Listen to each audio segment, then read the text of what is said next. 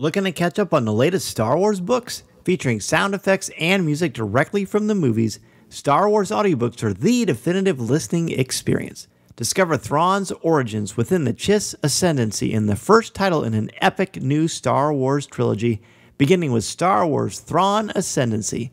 Written by best-selling author Timothy Zahn and read by Mark Thompson, Star Wars Thrawn Ascendancy is on sale now wherever audiobooks are sold. This is Andy Gutierrez from StarWars.com, and you are listening to Coffee with Kenobi with Dan Z. This is the podcast you're looking for. This is Vanessa Marshall, Harrison Dula from Star Wars Rebels, and you're listening to Coffee with Kenobi. Hello, my friends, and welcome to Coffee with Kenobi, show number 360. We are your spoiler-free place for Star Wars discussion, analysis, and rhetoric. I'm your host, Dan Z, drinking One Nation coffee out of my Boba's Beans coffee mug that I got at Celebration, which is the perfect mug for this show because this mug reminds me of friendship, and I am honored to have Frey and Amiyrah Martin on today, talking about something we never have talked about on Coffee with Kenobi. We're going to address what Daisy Ridley said about the possibility of a change early on in the narrative of the rise of Skywalker. We will certainly address why we're talking about this topic, and we will also discuss briefly the debut of the Season 2 trailer of The Mandalorian. So pull up a chair, grab your favorite coffee mug, and let's have some coffee with Kenobi. So who talks first? You talk first? I talk first. Joining me today for a cup of coffee are two very special guests and familiar voices / faces to Coffee with Kenobi. First, we're going to bring in from Full of Sith and countless other podcasts. I stopped counting on my fingers because I ran out of them. Frey. I too have stopped counting them. So it's great to be with you again, Dan. Yes, it's so good. What's going on with you these days? I know you, of course, are never busy and you're a very idle person, but just lie down all the time and I'm fed grapes, your husband. Grecian style. Yes. He probably would if I asked him, but so still working on stuff you missed in history class. I have a new podcast that is part of our iHeartRadio's partnership with Shondaland, which is called Criminalia, which is a historical true crime podcast. Right now, our first season is all about lady poisoners. I also have a podcast going until the election called Why I'm Voting, where I interview famous people, for the most part, about why they vote and what motivates them to cast their ballots. And then I am also lucky enough right now to be hosting the Raised by Wolves companion podcast for HBO. Unbelievable. I mean, seriously, you and our other co-host always inspire me with your passion and your tireless enthusiasm. I really appreciate the both of you. So kind. Well, I mean, you did send me a nice check, so. $1 million. Speaking of awesome, as I just mentioned, my other co-host is also an inspiration to me.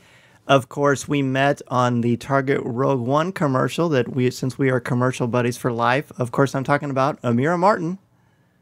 Yes. Hello, my brother. How are you, Dan? I am so good, and I'm glad to see and hear from you and that you and your family are doing well. What's going on in your world? Oh, well, we're adjusting to how things are currently in the world.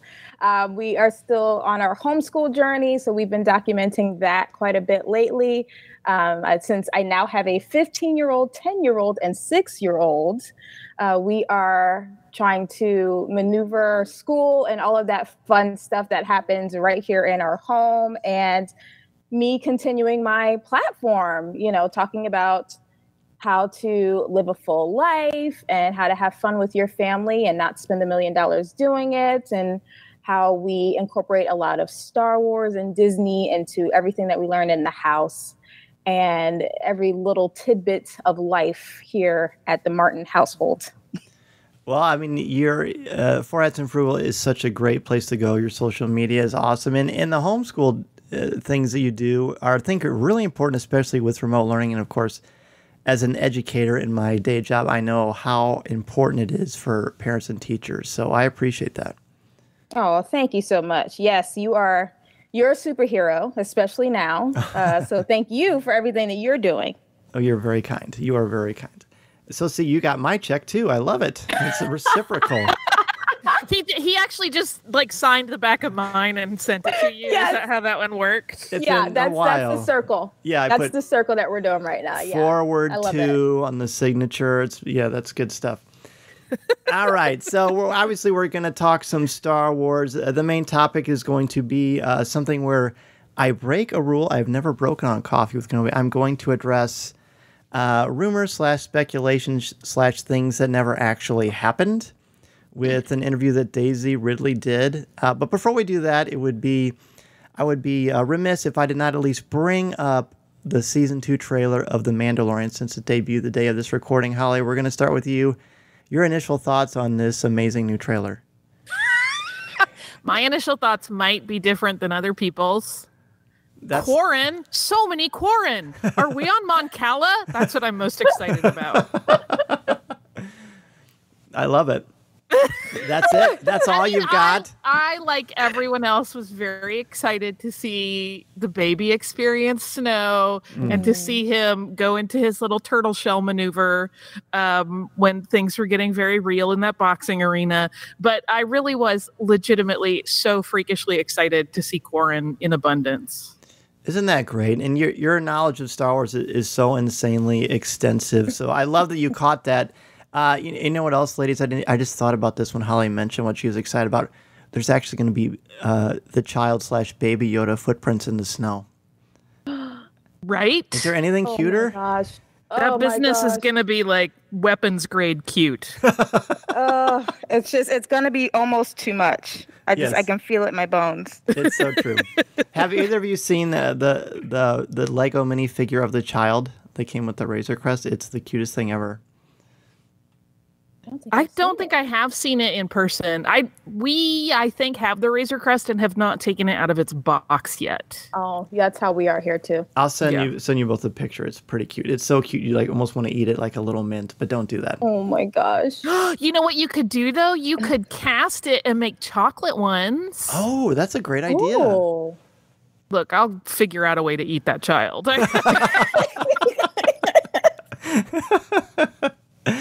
All right, Amiyrah, what about you? Initial thoughts on the Mandalorian Season 2 trailer?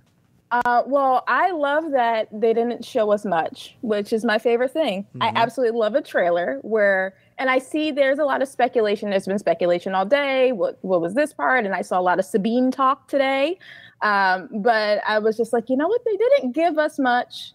And I really appreciate when they do that. And I got to see it for the first time with my 6-year-old because he is the Mandalorian fanboy in the house. So it was nice to see him react to, everything that was in the trailer. And it was a type of trailer where he would completely enjoy it. We didn't get like a special storyline just yet.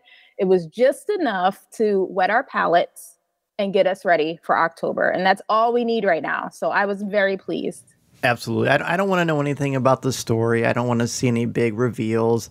And I know this is certainly the uncouth thing to do on social media, but I'm not someone who's going to freeze a frame and try to guess who everybody is. I'm just going to sort of take it in, enjoy it for what it is. And I like to be surprised. If I wanted to open my Christmas presents on Halloween, I would start analyzing this trailer, but I'm not that person.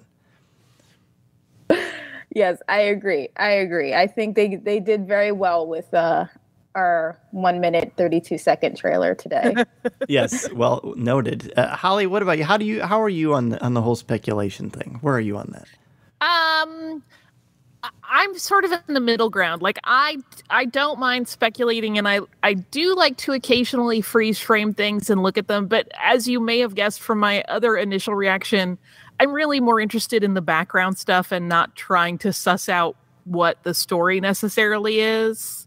Like, to me, that's a fast track to the road to disappointment, right? Like, people get really attached to their theory, and the odds of that ever being how it really plays out are low. And I don't want to get in that cycle. I just want to see storytellers tell their stories, but also maybe check out and see if, there are any cool aliens in the background.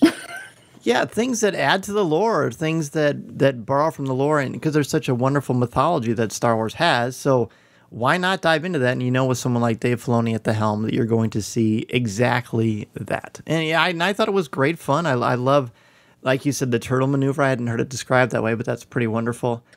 It's so fun, so cute, and just the mystique of Din Djarin. I really like the fact that we have a nautical scene where they're on water on a boat. I don't really remember it being like that in a live action Star Wars, so that's going to be great fun. Yeah, we get like Star Wars longshoremen for the first time. I love it. Yes. That's right. They're trying to expand our horizons here. Give us a little bit more to look forward to. I appreciate that. That's right. We're all enriched because of that. What did you say? Yes. Yes, for sure. All right. So I don't know if this is going to be an enriching conversation or not. With the two of you, it certainly is going to be. But in general, as I said at the top of the show, I don't normally address things that may have been. I like to deal with what is, not what might be. But either way, it's still a fun conversation. And what I'm talking about is last week, Daisy Ridley did an interview on The Tonight Show. Josh Gad was the guest co-host. And, Josh, or guest host, he's the best. Anyway, but he asked Daisy Ridley about Rey and her family, her lineage, her history. So before we actually address what was said and what's talked about, I want to ask you both what you thought and still think about The Rise of Skywalker just as a motion picture cinematic experience. Amiyrah, we'll start with you. I highly enjoyed it, but I did express my concern of it being like they tied the bow a little bit too quickly for me, and they tied it so quickly. And it was so rushed kind of that I kind of couldn't catch my breath when I was watching it. Of course, we saw it 6 times in theaters. But also, there was so much that needed to be brought back into the storyline and wrapped up that it got a bit overwhelming with the story that they were trying to tell. Now, I think they ended it pretty well, especially with Rey. She doesn't have to come back. It would be great, but she doesn't. And I appreciate how it was ended, and that JJ kind of took the time to do that for us. But there was just so much left. And I wanted it to be a complete story where we weren't learning about new characters as well and not completing their story, but also where the characters we fell in love with in 7 were complete, truly complete by the end of Rise of Skywalker. And we were able to go, okay, I feel good how that ended. It was a lot. It was a lot. And it still is, even when I watch it. It's a lot to take in. And with this new interview, I know people are bringing back those old emotions that they may have had about, how the storyline was and what we were given, and kind of rehashing their opinions about how it should have ended, quote unquote. For sure. And Holly, what about you? Overall sort of impressions of the final film of the Skywalker saga? Of the sequel films, it's probably my least favorite. But the thing is, right, it's still Star Wars. So even if there are elements that I don't love about it, there are lots that I do love. I'm not the biggest fan. And again, this is just my thing. I'm not dogging anybody who is the biggest fan of this. I don't love the Ben and Rey romance. It's just not my jam. And I would have been more delighted, I think, had Rey ultimately been a nobody, because I love the idea of the democratization of the Force. But again, none of that chagrined me in any kind of deep existential way. There's still so much beautiful stuff to look at. I would really, really love a Zori Bliss series. But yeah, it's super fun. It's Star Wars, right? Like Amiyrah, I was like, well, this isn't my favorite, but I still went and saw it in the theater a whole bunch of times. Because there's always great stuff to look at, and visually you're not going to get anything better. And there are parts of the story that I really, really did love. So it's a mixed bag for me, but it's Star Wars at the end of the day. So Well, I think the Force is with us because it appears the three of us are on three sides of the spectrum, which I think is wonderful. And I like what you said, it's still Star Wars. And I've always said Star Wars is like pizza. Even when it's not great, it's better than anything else. Right. But I would call The Rise of Skywalker a really bad frozen pizza that's been in the freezer probably a little bit too long. Don't sugarcoat it, Dan. How do you feel? Oh, I haven't even started. No, it's I think The Last Jedi is a masterpiece, and I think it elevates the narrative and the power of this mythology to a level unprecedented in Star Wars. And then I feel like The Rise of Skywalker kind of missed the boat, and in fact, it's my least favorite Star Wars film. That being said, there are certain elements that I like. I think Daisy Ridley was amazing. For the first time, and I know, Amiyrah, this is going to put us at odds, I actually liked Kylo Ren. I thought his story was finally strong, and I thought he worked really well. I didn't think it was possible for me to like for him to be redeemed. I didn't think that would be plausible, and I think that they made it work. I was disappointed that Ben Solo had no lines except for "ow." I think that's a huge problem, and I think that Rey was my favorite character in the sequel trilogy, and I feel like she did a disservice. And even saying this out loud, I don't usually say these kind of things on Coffee with Kenobi because I've never quibbled with how a story in Star Wars is told. I may not like every nuance, but I still appreciate the mythology and the effort, and I still appreciate the mythology and the effort. But the way this story was told fell flat for me, and I think that one of the main reasons, if not the main reason, well, I think there are two. One, I think Poe and Finn were not given their just due in the story, and I think they dropped certain threads, especially with Finn. It just kind of went away. Both his sensitivity with the Force and his dynamic with Rose was completely eradicated for no story-driven reason. And then the fact that Rey is the granddaughter of Palpatine. Before we address the interview itself, and Holly, we'll just go back to you for this one to start off. How do you feel about Rey as a Palpatine? Does that strengthen or lessen her? I know there was a lot of consternation online about how she's related. Does that diminish her as a character? Where do you feel about that? I mean, like I said before, like I really loved the idea of her as a nobody. To me, that was sort of the great setup of Last Jedi, was that there is the potential for anyone to be a hero, right? And that's kind of like that final shot of Last Jedi with the kid with the broom, where you're like, oh, there are a lot of people who could potentially rise up and make something really amazing. I never got attached to any of the theories about her lineage. I wasn't ever super confident that they would make her a nobody, even though that was kind of my favored. I mean, I certainly know there are people that were rooting for it to be any number of people, whether that be, for her to be a Kenobi or a Solo, and there was a time after Force Awakens where I thought she might be a Solo. But yeah, I don't love her being Palpatine's offspring. But I don't know what I would have loved.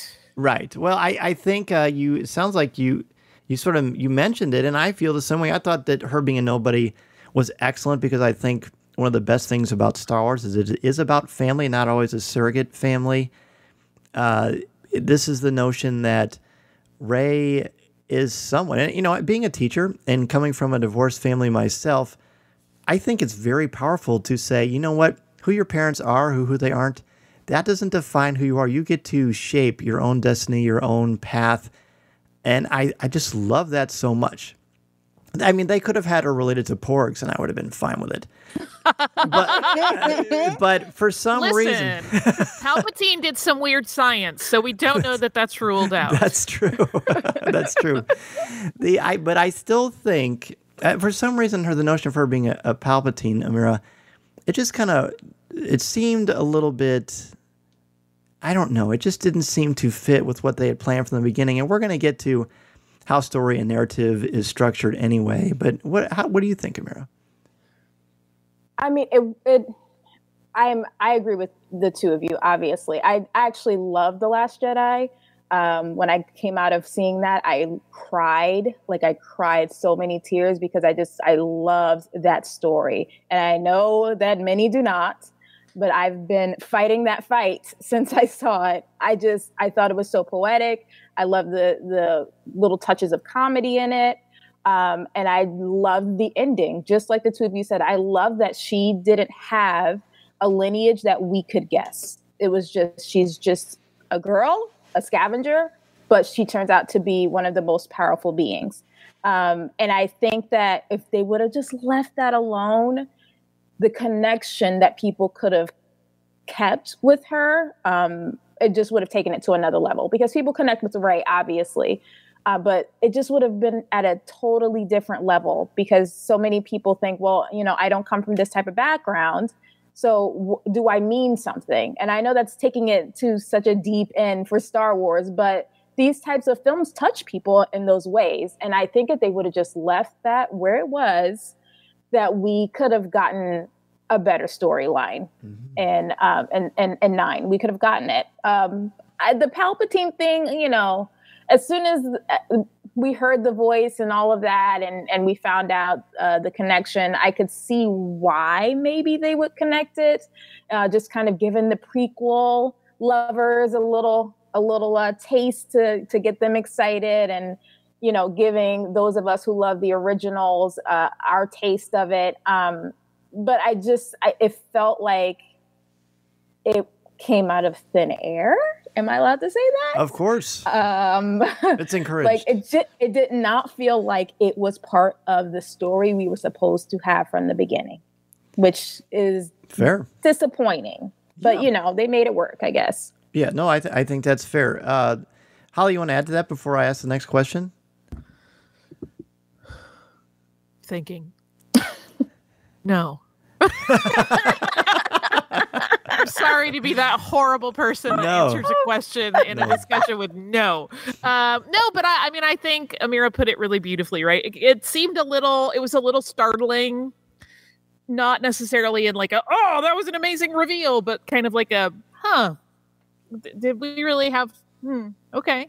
It was a gimmick. It felt like a gimmick. It didn't feel like an organic part of storytelling that was telegraphed from the beginning. And I don't mean telegraphed because I like to be surprised. Obviously, I'm so anti-spoiler anyway. But it's more like, were there seeds planted? So let's just go ahead and talk about what Daisy really talked about with Josh Gad. And Josh point blank asked her, talk about Rey's lineage, where she was from. Is that something that was planted from the beginning? And she said, no, it was changing a lot. They toyed with the idea of her being a Kenobi. Then she was going to be a nobody for a while. And then they said, oh, you're Palpatine's granddaughter. And then they said, no, actually, we're going to do something else. So that in and of itself is not bad. That is not bad storytelling. This is how it works. And people who are fans of this mythology, both behind the camera and in front of the camera, are well aware that Darth Vader wasn't Luke's father in A New Hope. That was not the plan. There wasn't really necessarily a plan or a clear, concrete vision. Luke and Leia were not brother and sister until Return of the Jedi was being created. So it's not like this is something that is unheard of. The storytelling, and when Holly, when you and I were texting before this happened, we talked very briefly about how stories are told, and this in and of itself is not an indicator that Lucasfilm or Disney is failing. No, because you'll hear that, and it's silly. It's absurd. Well, yeah. I mean, here's the thing, right? This is a dangerous space because I get a little soapboxy. One, there are so many instances throughout film history of creators who were making significant changes to films as they go, right? The thing I thought of, which isn't quite a one-to-one comparison, but like everyone that I know, I'm trying to think if I've ever known a detractor to this particular statement, thinks, for example, that Hayao Miyazaki is a genius. Do you know none of his films are planned? They animate in order because they're making it up as they go along. So, like, when you look at something like a Spirited Away or a Totoro or, any of those that are these amazing, super creative things, they didn't know when they started production where that was going to land. They didn't know what the story beats were. They didn't know. They may have had, like, vague outline, but everything changes. And that's part of the creative process, right? Like, I don't know anybody that is creative and has ever made a thing, whether that's like a painting, a garment, a short film, a long film, a book. Like, everything goes through massive changes along the way.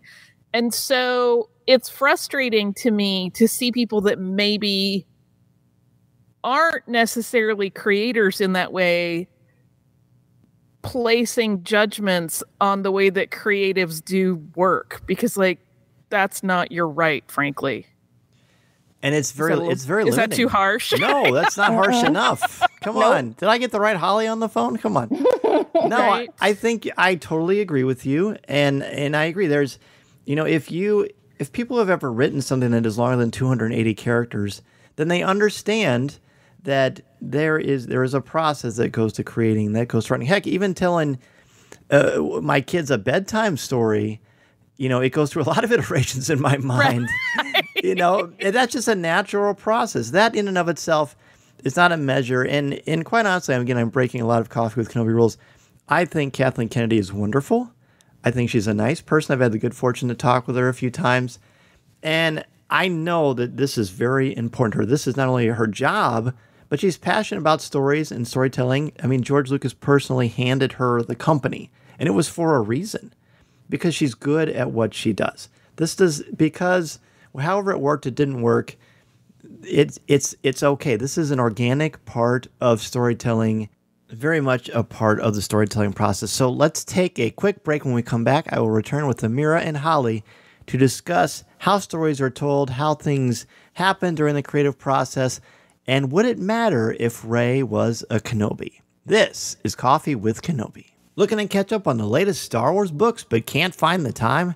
Try listening to them on audio, featuring sound effects, top-notch narrators, and music directly from the movies. Star Wars audiobooks are the definitive listening experience. Discover Thrawn's origins within the Chiss Ascendancy in the first title in an epic new Star Wars trilogy, beginning with Star Wars Thrawn Ascendancy. Written by best-selling author Timothy Zahn and read by Mark Thompson, Thrawn Ascendancy is on sale now. And if you're looking for a full cast audio drama, don't forget to try Dr. Aphra, read by an all-star cast, including Mark Thompson, Catherine Tabor, Jonathan Davis, and more. Dr. Aphra is on sale now. Visit penguinrandomhouseaudio.com/Star Wars to listen to clips and find your next listen, or buy now wherever audiobooks are sold. This is Vanessa Marshall, and you're listening to Coffee with Kenobi.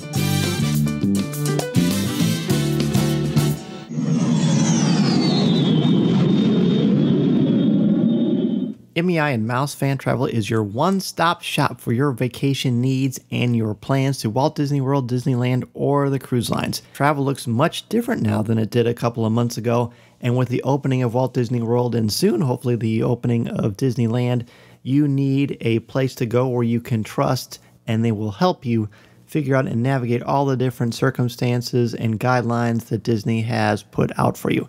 And I can say that we had our vacation modified, and as soon as dates were announced, MEI contacted me directly to help me reschedule, which is exactly what I was hoping to do. So if you are interested in rescheduling your vacation or want to try to plan a Walt Disney World, Disneyland vacation, or anywhere else you want to go on the planet, be sure to contact MEI and Mouse Fan Travel at www.coffeewithkenobi.com/mousefantravel. Their signature service and expert advice will help you maximize your vacation time and dollar, and they will help you figure out all the different changes and modifications going on at the Disney theme parks. They are amazing, and I can tell you, honestly, from the bottom of my heart, the peace of mind that Becky Menken and the crew at MEI and Mouse Fan Travel have given me is invaluable. If you're interested at all, again, go to www.coffeewithkenobi.com/mousefantravel.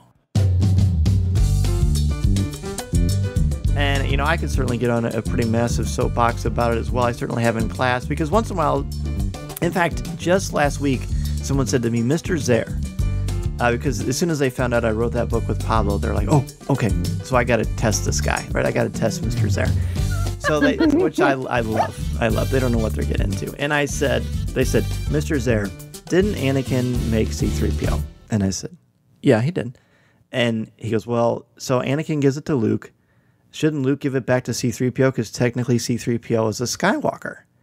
And I said, that would be like me making grilled cheese and saying that grilled cheese is a Zare. That doesn't make any sense. Or C-3PO is not organic. And he says, but why does Rey deserve the lightsaber? She's not a Skywalker. And I said, then we start talking about what does family mean? It's not always about blood. But I feel like that's kind of a pervasive attitude out there, Amiyrah, that somehow Rey has to be defined by the fact that she is or isn't a Kenobi or a Skywalker or a Solo or what have you. I agree. Yeah. And what has been interesting to watch in the reactions to all of this is people thinking that they are entitled to something. Yes. Like, oh, well, we should have been told. And it's like, you don't need to be told anything. This is how they decided they wanted to end this. Like, you can't decree something as, you know, someone who obviously does not work for Lucasfilm, but you're making a stink everywhere. It doesn't make sense to do that. It doesn't make sense to say that we were duped, or they told us this, or they gave us this inclination, or I have seen a lot of, you know, Kathy Kennedy mentioning going on as well. Well, she said this in this interview and this. I was like, she was saying what was happening at the moment. Do you guys not understand how any of that works? Like, if you're a fan of film, you understand how that works.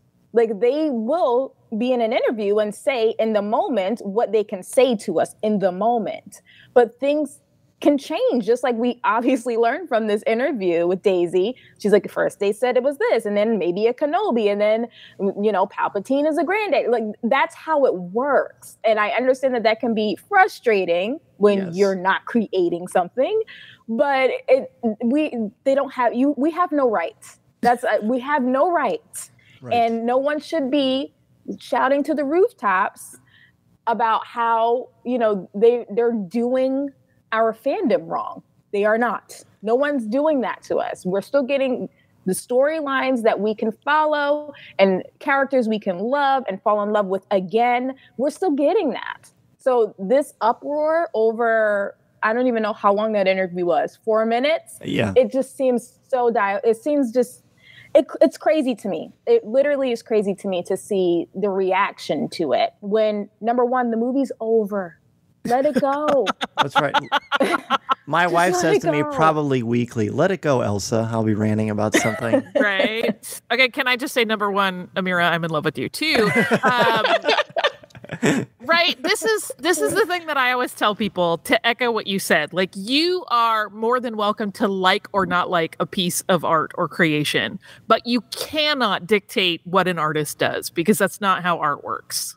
Right. Amen. And that's exactly the problem here, right? Mm-hmm. Like, I think part of it, and I understand to some degree, because I really try to be empathetic and think about like why people get so attached to these things, why it upsets them so deeply.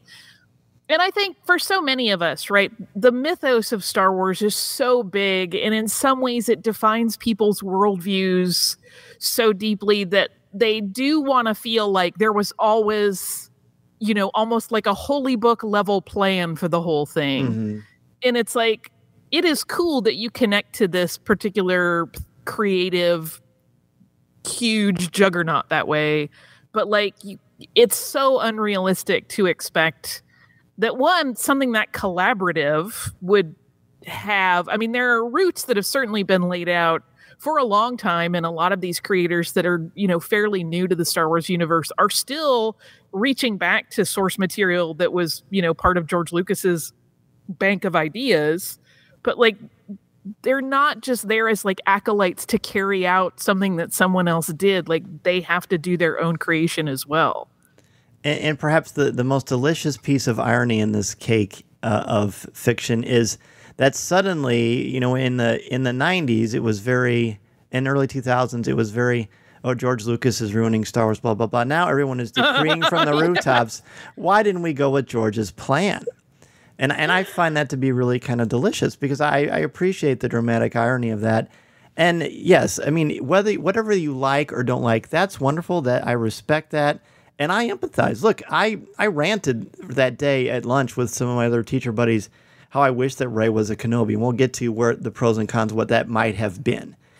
But to Amiyrah, I like that you said entitlement because I think there is a degree of entitlement there. And we sort of live, not sort of, we 100% live in this culture where being an expert suddenly doesn't mean what it actually means.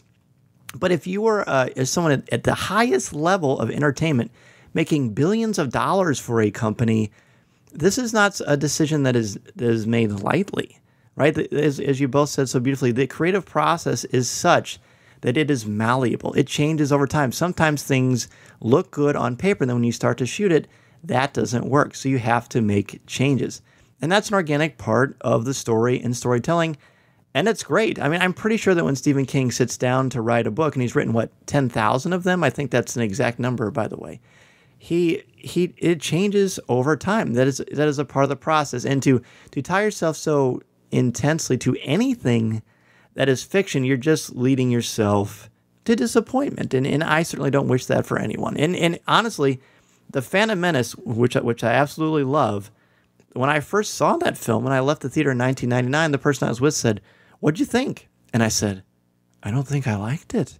And I stayed up all night. And not because I had to do a lot of podcasts the next day, but because I just couldn't stop thinking about it. And then I just sort of got over myself and made peace with it. But I learned a valuable lesson. Don't anticipate, participate. Enjoy what's there. If there's something that you don't like, then critical thinking, intellectual honesty lead the way to a wonderful discussion. And that's great. But to get so tied up and to become so entitled that something is suddenly wrong because it's not what you wanted, I mean, that's what my kids did when they were 3 and 4. I just don't get that. That's probably the harshest I've ever been on the show. This is what we do. Holly and I bring out the worst in you. We get this would not be the first time anger. Someone said that about me. So. No, I mean, go ahead. I interviewed someone lately who made a really great statement that I feel like applies here about like how it is okay to be critical of something, but it's easy to criticize. It's hard to be critical. Mm-hmm. And to really like look at something in a thoughtful way and take it in and really address it for what it is instead of just complaining about it. Yes. And like I said, I don't expect everybody to like everything about Star Wars, and certainly not the same things I like. I don't like everything that's ever been done in Star Wars. No. But it's so easy to say they should have done X, Y, or Z. And it's like, okay, but have you thought about why they actually made these choices? And it might not be the reason that you're down with, but that doesn't mean it's not worth considering. Absolutely. And I think there's something to be said for, I think that criticism and being a critic, and I mean, you've done a lot of reviews of stuff, and stuff not only things that you like, but also, is this something that's okay for kids? I love reading your stuff about, is this something that is safe for kids to watch? What's the latest Disney Plus movie, theatrical release of something?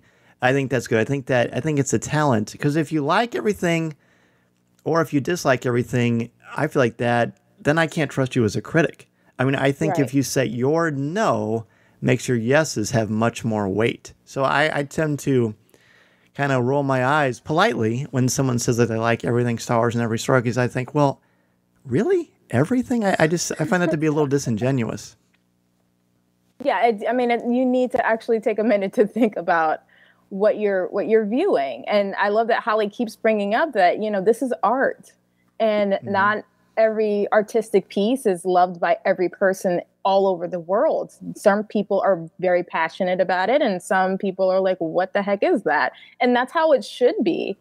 You have to be discerning about everything, even in our fandom. And it's great. And this is why I love being on here when you invite me on, is because we just, the two of us, we have things where you absolutely love them. And I'm like, oh my gosh, Dan, absolutely not. And we can talk about that. Yes. And that's one of my favorite parts about being a Star Wars fan, is that when you're a fan, a genuine fan, you accepts that others may like things that you don't, and you're excited to have those conversations with them. It's not something where you're going to dismiss them or, you say that they're stupid for loving it.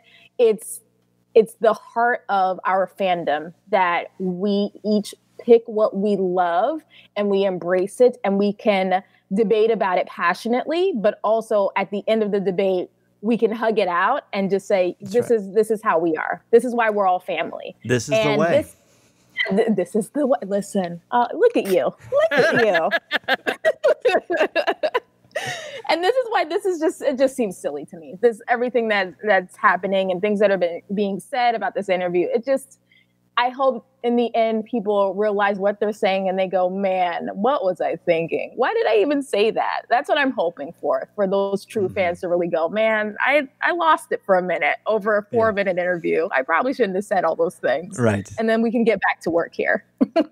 Amen to that. Like, look, I love Star Wars. It's done so many great things for me, for my family. It's given me a second career. It's taken me literally all over the world, but it's not important. It's fun. It's a wonderful escape. I've met the two of you. I've met so many great people because of Star Wars, but it's supposed to be an escape. And if something doesn't work for you, then just like you said, Amiyrah, like there's nothing I like better than when someone disagrees with me, because I can learn from them. I can get their point of view. I can glean where they're coming from, and I can step out of my comfort zone and start to understand a different point of view, which is a very Star Wars thing anyway. So that's great. You can open up discourse, but if there are people that don't disagree and can't look at it intellectually or critically, that's fine. But at my table, I just don't have time for you. Mm-hmm. I had a whole cartoon that ran in my head of like, you turning away someone with their cafeteria tray. Like, that's right. Move along, not buddy. This table, champ. That's right. Or we pick up our trays and move to the other table. Yeah. Right. Speaking of school. All right, so before we wrap up, let's just indulge for a moment, because we're going to have some fun with this, and we're going to show that we can talk about Star Wars as we've been doing and see different sides of the cube, so to speak. So, Holly, let's just pretend that Rey was a Kenobi. Would that have changed your overall thoughts on this film and the mythology in general? And if so, how?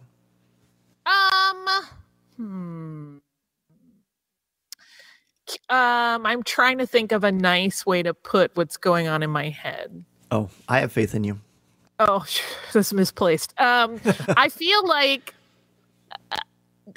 for many people, part of what made it appealing for Rey to be a Kenobi is that they like to imagine hot Ewan McGregor having romantic interludes, right? That's part of the appeal for people. Well, that's mine for sure. I mean, I didn't want to throw you under the bus, Dan, but which I get, but I feel like, to me, if that had been the case, this entire thing becomes a whole different level of heartbreak that would take some of the joy out of it. Not because I would think it's a bad idea, but I would spend all that time thinking about how he probably didn't know that he had a family that he could have gone to. You know what I mean? Like, he would have gotten cheated out of an entire lifetime, or even the choice to make, probably, right? Like, it presumes that he and Satine is the usual pairing, right? Not that he had some like mystery romance that we don't know about. Like, it makes that such a tragedy that it would kind of overshadow a lot of stuff for me. Yeah, I think that's my stance on that one. Fair. And then it would add to this uncomfortable trope in Star Wars of absentee fathers, which I'm not a fan of. Right. So, Amiyrah, what about you? Would that have changed anything for you? Would have enhanced or detracted if Rey was, in fact, a Kenobi? I don't think so. I mean, if you would have asked me that after I saw The Force Awakens, I would have said absolutely, because I was on the Kenobi train after that. I really was like, oh, that would be great. And then they just messed it all up with The Last Jedi. Like, they messed it up for me. And I was like, you know what? She doesn't need that. And I think that I was able to let that go. And it would have been very complicated. And that's something that I don't think they would have been able to explain even in the 2 movies after The Force Awakens. Like, I don't think they would have been able to do enough for us to kind of get us on that mindset of her being a Kenobi. Like there would have had to been a lot of Rey storytelling, and there was so much other interactions going on in the storyline that they wouldn't have been able to give it enough time. And I think maybe that's probably why they didn't go with it. It's just it's very layered, and because Ben is just so Ben Kenobi is so beloved. They would have had to really like kind of step on eggshells with that. Like there was no way they could have tarnished him for us. And I don't think that would have gone over very well. So I think it would have changed things for me after seeing The Last Jedi. Just because I was so in love with her being just a regular person who just happened to have these amazing connections to the Force, and I would have been like, do we really have to? Do we really have to do this? So I'm glad that we didn't go down that path, and I know we went down the Palpatine path, but I don't think that we would have been satisfied with her being a Kenobi in the long run. Sure. No, I love both of your perspectives. I would say I think the biggest challenge for me about Rey Palpatine is that I can't imagine Palpatine at the singles bar. How you doing? I just don't get that image. I don't want that image. Thank you. Well, isn't it kind of hinted that his son was a clone? Yeah, very. Oh no, it's directly stated in the novel. Yeah, because let's face it, like I like where this is going already. I love it. Sheev Palpatine is bad boyfriend material. Like, you don't want any part of that. That's right. I know some people are drawn to power, but I feel like he would be non-delightful in a relationship. And moreover, I don't think he would have cared about it. Do you know what I mean? Of course. There's none of that. And he could charge your phone for you with his fingers, so that's about it. I don't think he would. He'd be like, waste of my talents. That's right. I broke it. Yeah. If Rey, I do wish that Rey would have been a nobody, because that would have made her more than it would have made her very much as somebody, because she again has to find her own path. I think the most fascinating thing about Rey, which we've seen about 2 1/3 of the sequel trilogy, is the internal struggle. I think the internal conflict is the most compelling thing in storytelling, because I think that is the most relatable. We're not all going to go against the Death Star or fight the Kraken or fight Apollo Creed, but we are going to fight our internal demons, and those battles never go away. That's one of the things I liked about Kanan Jarrus in Rebels, is that he conquered his demons, but then new ones showed up, because that's reality. We all, as adults, know that there are certain things that we struggle with, and then we take care of it, and then it comes back in a different form. And I think that's more real. That's, when the ancient Greeks created their heroes, that was sort of one of the impetuses for that is making something somewhat relatable, because you're not a superhero, but you can have super problems that seem daunting to you. And if she were a Kenobi, would I have loved it? Yes, I would have loved it. I thought it would have been great, but I didn't need it. I didn't follow any of the rumor stuff, of course. I have this wonderful ability because, again, as a kid, I didn't, literally, when my wife says she's going Christmas shopping, I say, please don't tell me what stores you're going to. Why? Because I don't want to accidentally guess something. I like to be surprised.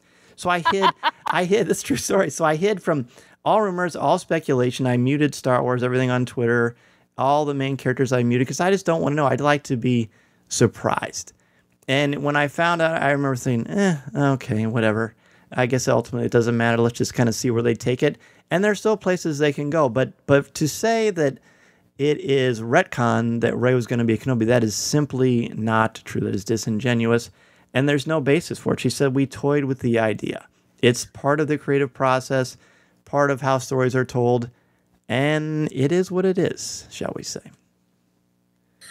Would it not have broken your heart to think that Ben Kenobi spent all that time in the desert of Tatooine alone when he could have been with his family?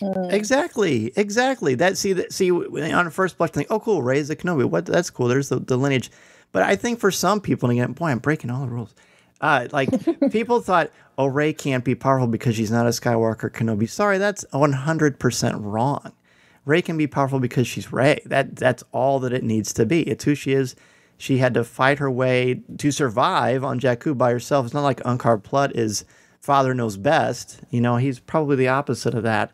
So yeah, if then on further review, if Kenobi was because he'd have to be a grandfather, because age-wise it just wouldn't have made any sense, because The Force Awakens is 3 years after anyway.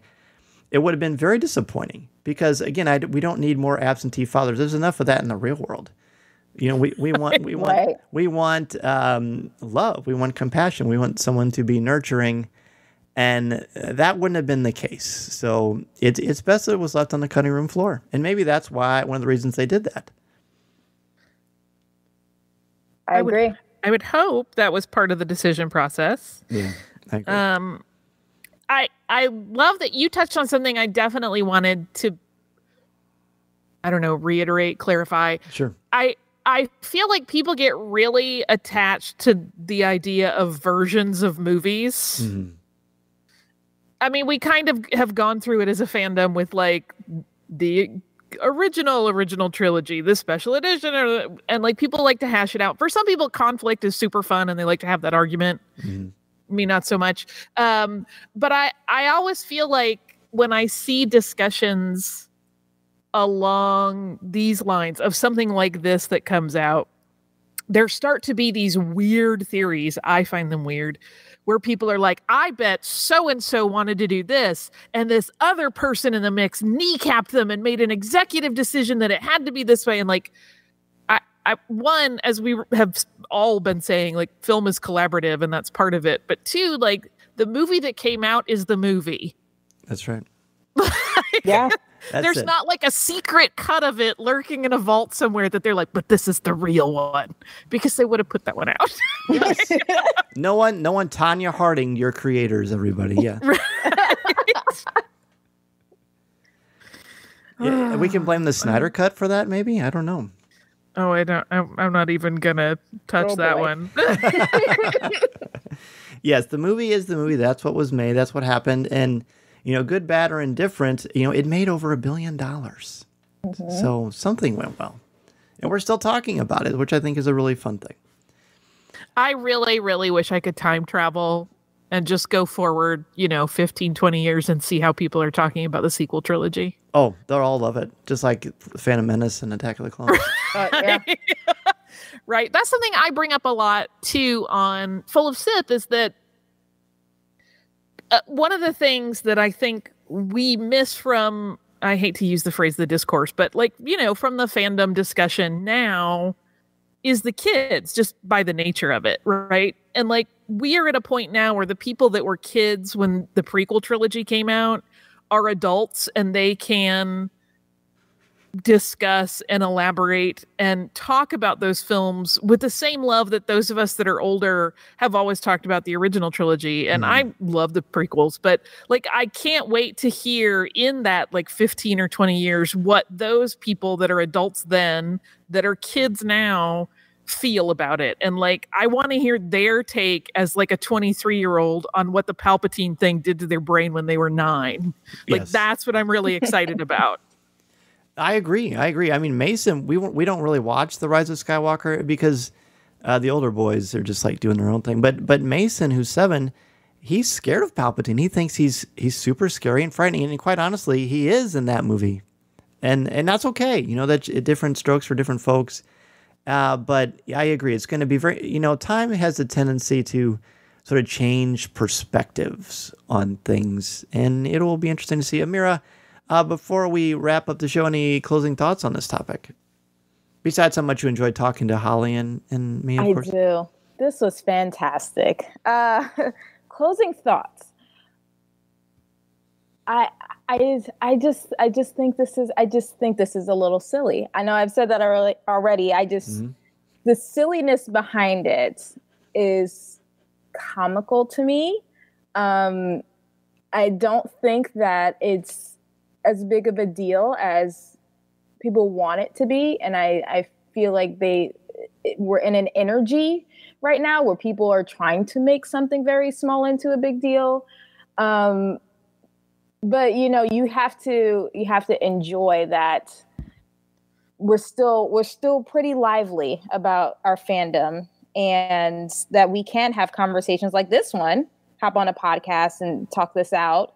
And that we love it so much that the reactions to certain things can bring out the best and worst of us, but that it helps us really take a minute to kind of realize what we love the most about Star Wars. Even when it is very silly and comical, the reactions to certain things. But then you can have these long conversations like we did tonight and really talk about the things that matter to us and the things that maybe we should let go of. And what really is truly important to our fandom is that we love this story and everybody loves it in their own way. And we will never lose the passion for it. And I'm excited to see what else everybody's going to get all up in arms about, because it's entertaining to me. It really is very entertaining. Get the popcorn, kids. Yeah. I love it. Holly, any closing thoughts for you? I mean, I would hope it's kind of in the same vein of what Amiyrah said. I would hope that people, if there are people feeling genuine chagrin over this, I hope that they can take a step back and like look at the bigger picture and realize that what's making them dismayed over something not turning out the way that they wished is really because they love this thing so much. And maybe just go back to the things that you love about it and focus on those, because that will ultimately make you happier. Like you can't change what came out in December, but what you can do is just like either never watch that movie again and watch the ones you love, or watch it and look for the parts that you do love. Or, just find ways to engage with other content that you like, that gives you joy instead of chagrin.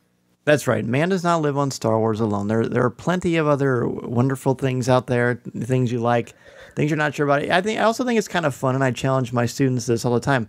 Try to find pearls in things you're not sure about. What can you learn from it? What can you take from it? How can you take that and come up with, rhetoric and intelligent intellectual discourse? Let's talk about the narrative, why it was done, and I think you'll find a lot of peace in that. I love that. That's brilliant. Thank you. I have moments. Listening to Coffee with Kenobi, you are, with Dan Z, the podcast you're looking for. This is...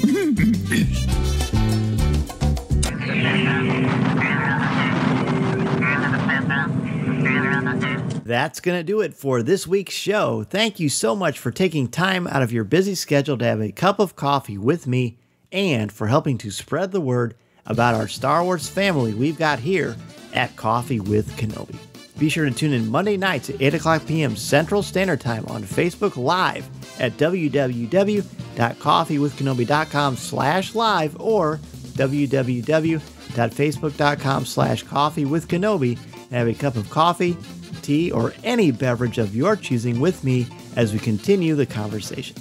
To join us in the CWK Cafe, which is our Facebook group, and share your Star Wars thoughts, comments, reviews, and opinions in a family-friendly, spoiler-free place that is also drama-free, go to www.coffeewithkenobi.com/community and be part of the conversation, talk about this week's show, or just talk about some Star Wars. It is a lot of fun, and you'll make some new friends as well as catch up with longtime friends along the way. I also want to thank all of the new and longtime members of the CWK Alliance and let you know how much I appreciate your help and encouragement. A big thank you to our CWK Alliance members, Mary Purdue, Terrence King, Smooth Rivera, Dan Capurso, Aaron, Jim Tallman, J.C. Poe, Ed Kimoto, Greg McLaughlin, Robert Avila, Dustin Mills, Yancey Evans, Chelsea Sansbury, Connie Shee, Tyler Pompa, Hannah, Alex Procasio, Ian Thompson, David Nicely, Simbot Deftradarian, Christine Turk, Kurt McKellen, Ross Halliban, Dan Ream, Colby Mead, Alexander Moylan, Frank Mulder, Blake Weaver, Jim Capron, Chris Metz, LJ Souter, Aaron Harris, Chris Skavarka, Jeff Ellis, Daz Davies, Susan Gray, Thea Selby, Christian Dale, Brian McKinney, Jason Hall, Jared Cantor, Eric Struthers, Mark Suter, Angela Sauce, and Dennis Keithley. If you want to join the CWK Alliance, be sure to go to www.coffeewithkenobi.com/CWK Alliance and sign up today. Not only will you help out Coffee with Kenobi, but you also get access to CWK Pour-Over, the exclusive weekly podcast not heard anywhere else.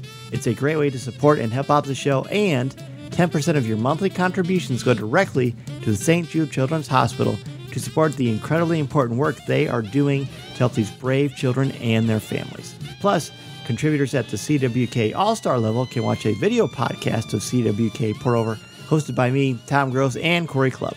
Feel free to reach out if you have any questions. In addition to being part of the community on Facebook, please don't forget to visit our website at www.coffeewithkenobi.com for Star Wars news, announcements, reviews, live video, and so much more. If you have a question for me or just want to share your thoughts on the air, please feel free to reach out to me at danz@coffeewithkenobi.com, and I'll share them on the show. You can also connect with me on Twitter at Mr. Zer, MRZEHR. There are also a lot of ways to connect with me and Coffee with Kenobi on social media. Follow us on Twitter and Instagram. Give us a like on Facebook at facebook.com/coffeewithkenobi, and check us out on Pinterest. You can find me twice a month on the podcast Looking at Lucasfilm, part of the Jim Hill Media Podcast Network, and you can find my writing on CWK's website, as well as StarWars.com, where I'm an official blogger there, as well as on IGN, where I contribute articles on Star Wars, as well as other popular culture topics. And if you're considering starting a podcast or a blog, let me know how I can help you get started and help you make your creative vision a reality. Be sure to check out danzmedia.com where we can get the process started. I'm also available to come to your school, conference, business, or organization to talk about how to tap into your strengths and help you bring out your very best. You can take that first step into a larger world. Thanks as always to our CWK sponsors, especially MEI and Mouse Fan Travel, our travel partner and your one-stop shop for all things Walt Disney World, Disneyland, the Disney Cruise Lines, or anywhere on the planet. Please go to www.coffeewithkenobi.com/mousefantravel to book your magical vacation and help support Coffee with Kenobi in the process. And don't forget to pre-order my brand new book that I wrote alongside Pablo Hidalgo and Cole Horton, the Star Wars book published by DK. Be sure to pre-order your copy of the Star Wars book today. I can't wait to share it with each and every one of you. If you like the show, please tweet out that you're listening, share it on Facebook, or invite your friends and family to tune in and share a cup of coffee with us. And if the Force is especially with you, please take a couple of minutes to rate and review the show on iTunes or Google Podcasts. Every review makes a huge difference and helps to spread the word. Go to iTunes and search Coffee with Kenobi and you'll see the show there. My circle of friends has grown so much because of this podcast and each and every one of you, and it means so much to me that we have such a wonderful Star Wars community. Thank you all so much for all you do. Very well, I can't tell the both of you enough how much I appreciate the both of you, your intelligence, your humor, your outlook on these things, and undoubtedly, if people are not already following you both already, they're going to want to do so after this conversation. So, Amiyrah, where can people find you and all of your wonderful work? Well, my website is fourhatsandfrugal.com, so you guys can come over there and see our family fun and all the crazy, amazing things that our family of five loves to do. If you want to chat all things Star Wars, you can definitely find me over on Twitter. I'm Amiyrah Martin on Twitter. I also co-own the Star Wars Mom with a wonderful Star Wars fan named Liz Porter. So we actually have a Facebook group. You guys can come join us there. We have a Facebook page as well, and we talk all things Star Wars all the time in there. And you can find me on YouTube as well. I talk about Star Wars every once in a while over there. Same name, Amiyrah Martin. And I think that's it. That's everywhere. I love it. And of course, you can see some of Amiyrah's greatest hits on the Target commercial too. Yes. Well, thank you again, Amiyrah, so much. And Holly, where can everyone find you? I know you mentioned quite a few podcasts at the top of the show. Oh my gosh, I'm sorry. No, I'm like kind of a jerk list. No, it's a beautiful list. You seriously are amazing. I can't. I just picture people being like, another, really? Sit down. No, it's great. I will keep it short and sweet and say you can find all those podcasts I listed on the iHeartRadio app or Apple Podcasts or wherever you listen. Full of Sith, of course, is at fullofsith.com and is everywhere on social media as Full of Sith. And you can find me on Twitter as Surliest Girl and on Instagram as SurlyGirly5. It'll tell you I'm getting very excited for the holidays because I have Star Wars holiday things planned. Oh, I cannot wait. They'll be all over Instagram. Great. I'm preparing for Batu and Harvest Festival right now. Oh, great. Gosh, I'm so excited. Are you going back soon? No. No. I have no interest in a crowd right now. I don't blame you. And I don't think they're doing it. It was a thing that came up in Cole's his travel guide to Batu, the book that came out a few weeks back. And there's one page that mentions holidays on Batu, and one of them is Batu and Harvest Festival. One of them is they have a Life Day celebration there because lots of Wookiees hang out on Batu. And then they have like what they call Black Spire Day, which just happens to fall on May the 4th. So we'll get to that. But right now I'm all about Harvest Festival and Life Day plans. I'm telling you, if I ever go into Batu and there's a Christmas tree next to the Millennium Falcon, I'm probably going to die on the spot from joy. It's going to happen. Don't do that. I mean, I'll come back as a Force Ghost, of course. See, now I feel like you should smuggle a small Christmas tree in so you can do like a Force perspective photo of the Falcon and a Christmas tree together. It's happening. I like that challenge. I love Free it. ideas. I got them all day. That's very good. Well, again, thank you both so very much. Thank you so much for having me. Dan. Does it get any better than those two? Honestly, what a wonderful conversation. And again, thank you for indulging me as I certainly took a different perspective than we ever have in 7 years of Coffee with Kenobi. Normally, we like to deal with what is as opposed to what might be or what could have been. But I felt like it was important to address it, and I knew that Holly and Amiyrah were the perfect people to talk about this with on the show. Be sure to join me Monday night at 8 o'clock p.m. Central Standard Time for CWK Live on Facebook. This week, we're going to talk about your top 5 favorite moments or images involving Star Wars iconography. So any image, any silhouette, any poster, any character, starship, whatever it is, if that is a moment of Star Wars iconography that speaks to you, join us and let us know your thoughts on the top 5. It's so fun. It's incredibly interactive, probably the most interactive we've ever gotten to be on Coffee with Kenobi, so we would love to have you join us. Have a great week and weekend, everybody, and remember, this is the podcast you're looking for. This podcast is not endorsed by the Walt Disney Company or Lucasfilm Limited. It is intended for entertainment and informational purposes only. The official Star Wars website can be found at www.starwars.com. Star Wars, all names, sounds, and any other Star Wars related items are registered trademarks and or copyrights of Disney and their respective trademark and copyright holders. All original content of this podcast is the intellectual property of Coffee with Kenobi unless otherwise indicated. This is the podcast you're looking for. There's no one here. Move along. Move along. Looking to catch up on the latest Star Wars books? Featuring sound effects and music directly from the movies, Star Wars audiobooks are the definitive listening experience. Discover Thrawn's origins within the Chiss Ascendancy in the first title in an epic new Star Wars trilogy, beginning with Star Wars Thrawn Ascendancy. Written by best-selling author Timothy Zahn and read by Mark Thompson, Star Wars Thrawn Ascendancy is on sale now wherever audiobooks are sold.